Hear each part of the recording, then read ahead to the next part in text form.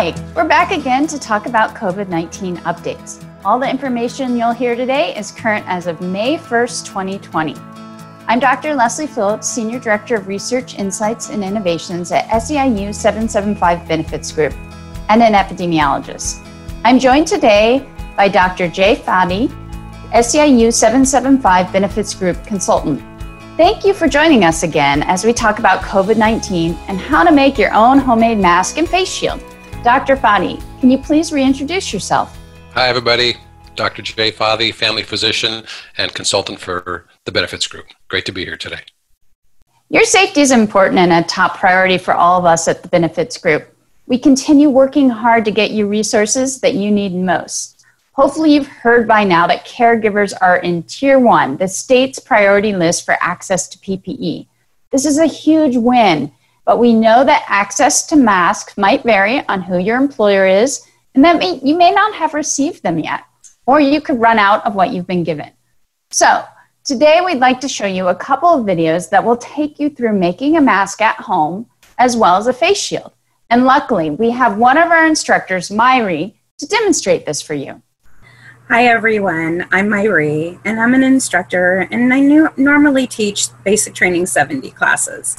But today I'm going to walk you through a mask video and talk about how we can modify a mask and make it even better.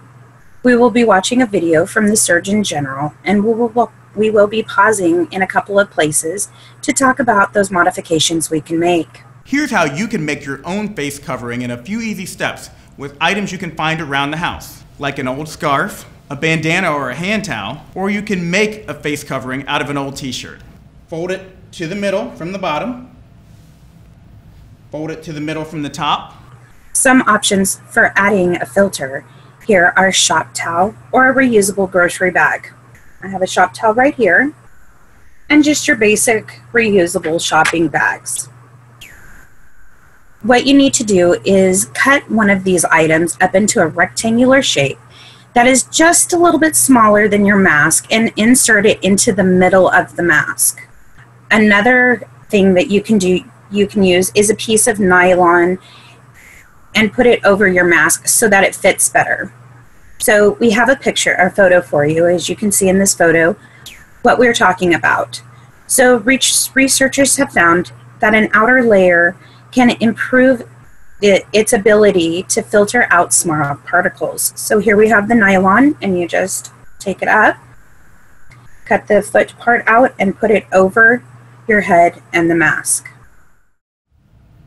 Fold it again to the middle from the bottom, and again from the top, and then 2 rubber bands, one on one side and one on the other side. Then you fold either side to the middle, and you have yourself cloth face covering. It's that easy. So there are a few options for head attachments that can make the mask fit better and more comfortable. One way to convert ear loops for a head attachment is to use a pipe cleaner around the ear loops and pull it behind your head, adjusting to your head size. And I will demonstrate that here. Here is your pipe cleaner. You just put it over your ear loop and around your head. Another way is to add a chain link rubber bands to the ear loops.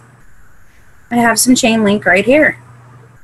Colorful, great. So good luck in making those masks. You guys will do great. Now we're going to watch a video about how to make face shields.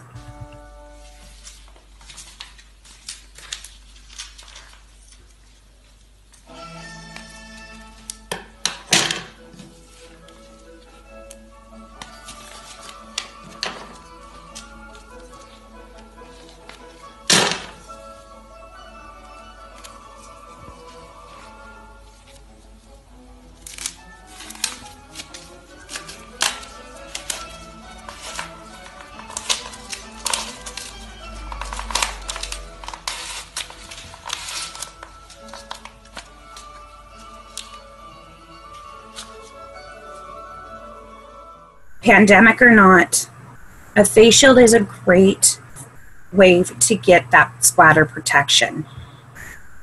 The design in the video does not create a space between your face and the shield. If you want to wear a face mask under it, a gap is ideal to prevent fogging. Most designs glue a piece of foam along the forehead to create a 1-inch gap. Instead of foam, you can use a thick sponge or 2 sponges glued together. You can even use a rolled up washcloth. So some great material for face shields is a vinyl fabric or PVC transparency. But there are other household items that work for this too. A clear shower curtain can work, a sheet protector you'd use in a 3-ring binder. The clear cover to a folder you find in a store would work as well. Anything that provides you enough visibility for you to see while you're at work. And I have an example here. Here is the face shield that I have made to prevent splatter. Along here, we have the foam piece. And also just a regular headband. So as you can see, making a face shield is probably easier than you thought. Now, we want to be clear that the only proven option that will reduce your risk of infection when in the presence of COVID-19 or other illnesses is personal protective equipment, which is also called PPE. And that includes items like N95 respirators, face shields, gowns, and gloves, known to offer protection from infection. We think that the combination of a homemade face mask and face shield may be helpful in protecting you while caregiving. Please go to myseiubenefits.org to read more about how to get PPE if you have a client who is sick. And a reminder, if you yourself are in a high-risk group and your client or someone they live with are sick with COVID-19 or something that could be COVID-19, you need to call your own healthcare provider and ask them if you should be seeing your client.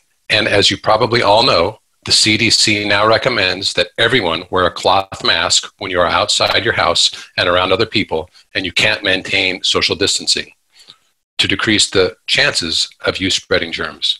We all need to be protecting each other. Thank you. Here are a few reminders.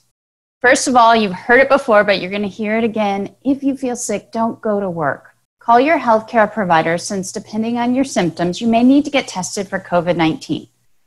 Also, call your client before you visit. Ask if they're sick, and also ask if anyone else in their household is sick. If the answer is yes, and you are in one of the high-risk vulnerable populations for COVID-19, call your doctor. Ask, should you go to work? If the answer is yes and you are not high risk, you should request PPE.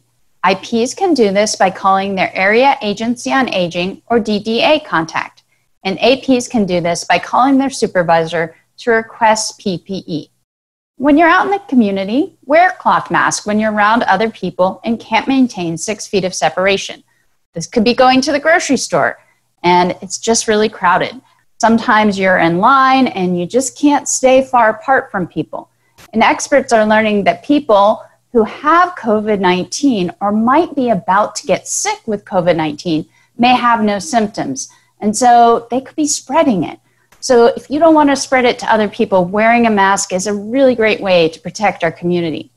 But what about when caring for a client who doesn't seem sick? A lot of caregiving doesn't allow for social distancing. So you should also cover your face.